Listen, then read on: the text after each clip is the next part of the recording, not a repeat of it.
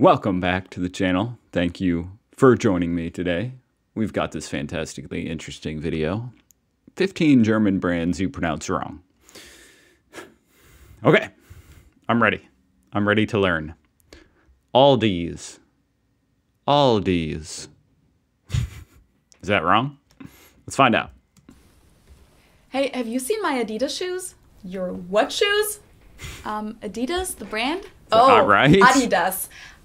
Adidas. Not sure. Maybe you've left them in the car? Oh, in your friend's Volkswagen? Huh? Volkswagen, the car brand? It's a German car brand. You should know that. Oh, VW. Okay. What'd she just say? The car brand? It's a German car brand. You should know that. Oh, VW. Okay. VW. That doesn't... That's not how it's spelled, okay? Okay. I'm not accepting that one. I'm already skeptical Hello, on servus, Adidas. and welcome back to my YouTube channel. My name is Felicia. I'm originally from Munich, Germany, but have been living here in Cincinnati, Ohio, on and off since 2016. So a little update before I get into the topic. I had my wrist surgery last Tuesday. Everything went well, and my insurance approved it, so they're fully paying for it, which is great. Oh, look at that. American healthcare actually working. For a few days, but I'm doing better every day, and today is the first time that I thought I would try to record something, as you can see. I'm having my first follow-up appointment in 4 days, and as promised, there will be another really video bad, about this but topic. I'm skipping the wrist update as well. This video was sponsored by and the sponsor. is Go check out her video and then watch the sponsorship there, because they're not paying me. like the first one is Audi. Most Americans that I know I call it Audi. Audi. pronounce it like I just said it, Audi. In No, I say German, Audi. we say Audi. Audi. And there's actually a funny story as to where this name came from. In 1904, a guy called August Horch founded a car company called A. Horch und Company, Motorenwarenwerke Zwickau, but You don't say they did. They changed it from that. Why would they do that? a few It years rolls right off the tongue. later, he left the company and founded a new one, but he wasn't allowed to call it Horch again, and since that's not only his last name, but also means listen in the imperative form, he ended up translating it into Latin, and that's Audi. So Audi. Audi means listen. Excellent. The company I'm 1 for 1. is located in Ingolstadt in Bavaria. Then, of course, one of the most famous car brands in the world is this one. It's Porsche. located in Stuttgart, Germany. I've heard Americans pronounce it Porsche or Porsche. In German, Porsche. That's just some idiot. That's an idiot. Okay. we say Porsche. So there's like this Porsche. short E. Okay, yeah. I mean, honestly, that's not really. I would maybe call it that too. Porsche. I wouldn't say it with like a German accent like that. I would say Porsche. Porsche. But usually just Porsche. sound in the end. Porsche. It was founded by That sounds better. Ferdinand Porsche in 1931 I like as that. a company for Porsche. vehicle development work and consulting. And one of the first assignments that the company had was from the Nazi government at the time to design a car for the general public, which was what later would become Volkswagen. And so they designed the Excuse me, what? which was what later would become Volkswagen. And so Did you sneeze? they designed Bless you. the Volkswagen Beetle, the VW Käfer. Volkswagen. This one sounded super funny to me when I first heard how people pronounce it in English. Mercedes-Benz. I actually used to drive But I would maybe call it the Mercedes-Benz. one back in Germany. So most Americans call this Mercedes. In German, we pronounce it Mercedes. So Mercedes. Ooh, that sounds much more French. Mercedes versus Mercedes. Mercedes. So it's really pretty different. And That the is full name, of interesting. course, is Mercedes-Benz. I've also heard that in England, people also refer So, to hey, we got the Benz, Mercedes as Merc. which a lot of people just call it a Benz. So there you go. Those people are right. A German will not know what Merc? you also refer to Mercedes as Merc. I've never heard that. A German Benz, will yeah. not know what you're talking about if you say that, just for your information. Originally, it was just the company Daimler Motorengesellschaft, founded in 1890. The name Mercedes was added later, inspired by a Daimler car dealer called Emil Jelinek, who was also driving car races under the Jelinek. alias Monsieur Mercedes, which was based on his daughter's first name, Mercedes. Mercedes Jelinek. The name was later also used for pretty one of the girl's car name. models in the year Mercedes. 1900, and then eventually became the name of the brand itself. Cool. This one simply has 3 letters, but of BMW. course they're pronounced differently in English and in German. In English, people say BMW. In German, we say BMW because W is pronounced W. And You got to give us a pass on that one. Come on. I mean, that's just how we pronounce W. German, and it stands for Bayerische Motorenwerke, which means Bavarian Engine Works. And of course, didn't BMW know is that. located in my hometown, Munich, which is the capital of And also the BMV here is a horrible place you don't want to go. Bavaria. The Bureau of Motor Vehicles. The company was founded in 1916 and originally mainly produced aircraft engines. It's said that the logo represents a plane propeller, I love and their it logo. also has the colors of Bavaria, blue and white, to show the company's origin. Then, after World War I, they survived by producing motorcycle engines, farm equipment, household items, and railway brakes. Household items? And built their first motorcycle in 1923. I want a and then BMW toaster. became a car manufacturer a few years later. They then went back to concentrating on aircraft engines again during World War II, using forced labor from prisoners in concentration camps, not cool. and didn't get back into car manufacturing until 1952. Overall, all of these German car brands that I just mentioned are more or less These are all very nice brands, though. Here in America, we love the German brands. Okay, that means you're like pretty cool and kind of wealthy if you've got an Audi or a Mercedes. considered Or a luxury BMW. brands in the US. Yeah. I mean, Porsche, of course, And is Porsche. considered a luxury brand in Germany as well, but Audi, Mercedes, and BMW are pretty much just regular car brands to us. Obviously, they do have expensive luxury cars as well, but the regular models are driven by people from all social classes in Germany. English Well, they might have to add a little cost to the price tag when they ship it all the way over here to the States, and also they're just really well engineered. speakers call this Volkswagen, while in Germany we usually just call it VW, VW, VW. I call but it VW. even if we did go by the full name, it would be pronounced Volkswagen and not Volkswagen. So just imagine Volkswagen. that it was spelled with an F and V instead. Volkswagen. Volkswagen. This literally means people's car Volkswagen. or car of the people. Oh, and so it was it really does mean like folks. The folks. It's the Volkswagen. founded during the Third Reich in That's the funny. late 1930s because Hitler wanted to This have a wagon car is that for was the affordable folks. for middle-class Germans and that met the needs of an average family. So this was his attempt to make cars something that wasn't only available to upper-class people, but to the general public. And the company is based in Wolfsburg. Okay. Interesting. Now let's move on to something other than cars. This So one I'm not giving up. Adidas. This is one of the brands where, when I heard Americans say this for the first time, I didn't understand at all what they were referring to because they usually pronounce it Adidas, Not usually. That's it. That's how we pronounce it. and in Germany we say Adidas.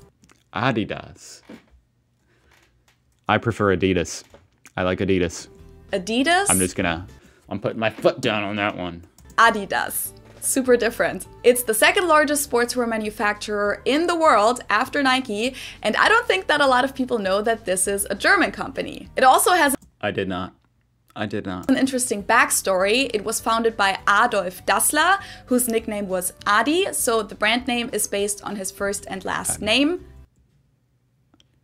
Well, at least Adidas still keeps the Adidas. Adidas. He founded the company at his mother's Adidas. house after he returned from World War I, and he actually played a big role in developing spiked running shoes. In 19... I've said it so many times now, I'm like questioning how I'm saying it. Adidas. Adidas. 24, his brother Rudolf joined the company and they founded the Dassler Brothers shoe factory. But they later got into a fight, split up, and his brother actually founded his own company called Puma, which became the biggest rival of Adidas. Dang, So both the Germans are crazy out here. There's so many popular German brands. Adidas and Puma are German brands. Amazing. Another shoe manufacturer that many Germans would probably consider The ladies love the Birkenstocks. very, very German. Let me guess. Birkenstock. Like if you talk about something typically German, Birkenstock is definitely going to be mentioned. But of course, this brand is known all over the world nowadays, and it's natural that people pronounce it with their native accent. So English speakers usually say Birkenstock. In German, we say Birkenstock. It's not too much. It's not way off. Birkenstock, Birkenstock, which literally translates to different. birch stick. The roots of the company go all the way back to the 18th century, by the way. Getting a From history shoes lesson to alcohol, this Jägermeister. Usually just Jäger. Jägerbombs, Jägerbombs, Jägerbombs. is pronounced Jägermeister in German, Jägermeister. English Jäger. speakers usually say Jägermeister, which is pretty much the same, just with a pretty thick accent. And people also often use the abbreviation Jäger, like, can I have a shot of Jäger, please? It literally means huntmaster. Jäger I don't drink Jäger. is the hunter, That stuff. and Meister is master, and it's a German herbal liquor. Yeah. This is a German grocery That is. I need to grow a few more hairs on my chest before I drink some more Jäger. store. You can also find them in other I do not pronounce this wrong. Aldi. European countries, and they even have some stores in the US. I usually get the majority of my groceries at Aldi here in the US. In Germany, we call stores like Aldi or Lidl discounters Aldi. because they sell groceries for very low prices.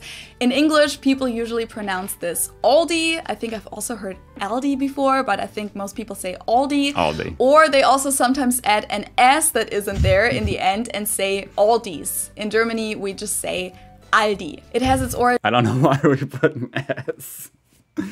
I'm trying to think. I think that's just a sort of a like a way in America to say like you're going to Aldi's like store, like Aldi's. I'm trying to think if there's like how McDonald's has an S at it. Like you're going to McDonald's, not McDonald. But then again, you don't do that with like Walmart. I'm going to Walmart's.